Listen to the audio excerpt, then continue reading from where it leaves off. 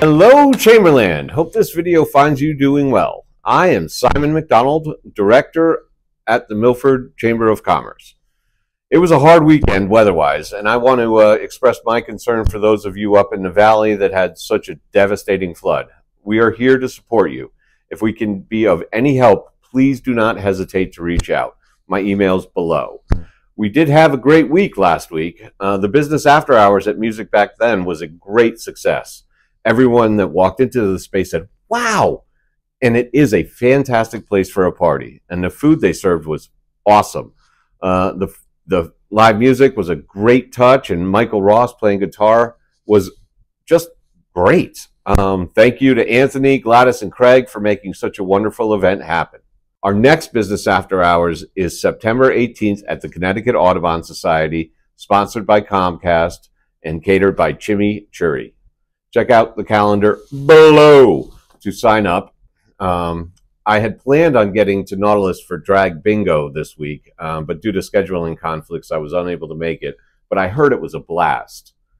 I was able to make it to the Oyster Fest Eve to see lifetime chamber member Diane Nitko, the founder of the Oyster Festival, receive a proclamation from Mayor Giantasio commemorating her 50th Oyster Festival. Thank you, Mr. Mayor. This is a big honor, which I never expected, and I never dreamed when I came up with this idea that it was going to go this far. And I figured, like the first year, if we got 1,000 people, that would be a lot. And I know the dear late Chief Bill Bull, Chief of Police, said we had over 10,000, and I was shocked. And it's gone up ever since. And I'd like to thank everybody for supporting it, and have a great time. Thank you.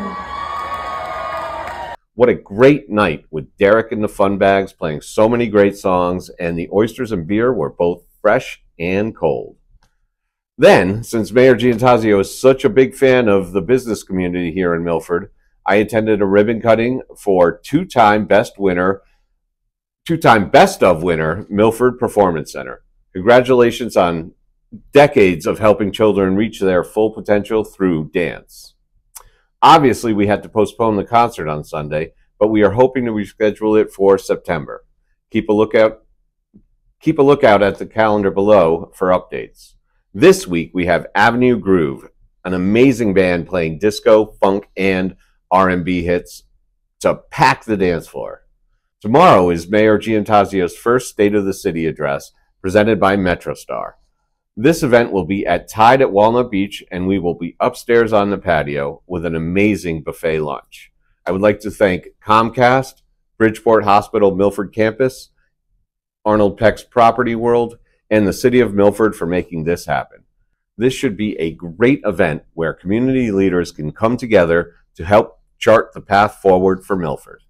Tickets must be purchased in advance, and the ticket window will be closed tonight, so get your tickets bought below. Before I took on the role of membership director here at the Chamber, I had been a member.